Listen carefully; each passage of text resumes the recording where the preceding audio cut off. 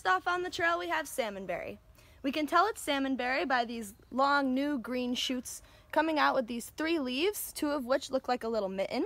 And then we have this older brown bark on the older shoots that have tiny prickles on them with these beautiful red to salmon colored berries that come out in the spring. They're named because Salish tribes would use them in salmon dishes since they grow at the same time as the salmon runs.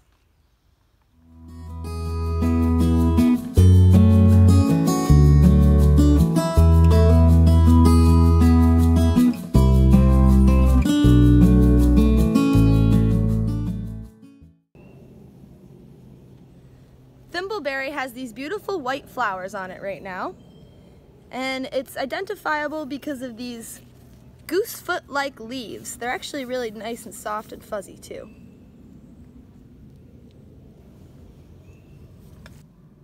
Hidden under the forest canopy we have salal. Salal is usually identified by these nice white to pink bell-shaped flowers. They turn into these dark purple berries in the summer. And it can also be identified by this waxy, glossy green foliage that is evergreen, so it'll stay around all winter.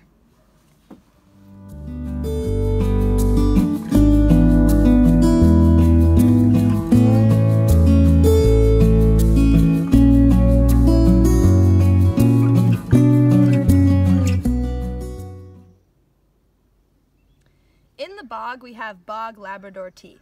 It is easy to identify right now because of these clusters of white flowers at the top. It's also identifiable by these woolly orange hairs that are on the underside of the leaves.